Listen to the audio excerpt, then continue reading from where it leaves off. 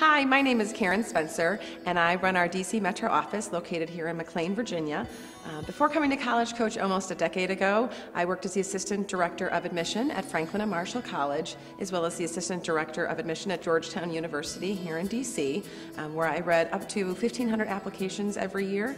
I was also the transfer coordinator, and I was the athletic liaison to coaches, so I have a breadth of experience at both of those colleges. I graduated from Valparaiso University in Indiana with an undergraduate degree in psychology, and then went to get my master's degree in counseling from the University of Virginia. I decided to join College Coach, frankly, because I got really tired of denying 80% of the applicant pool at Georgetown every spring. That was a little depressing and frankly not why I went into admissions to begin with.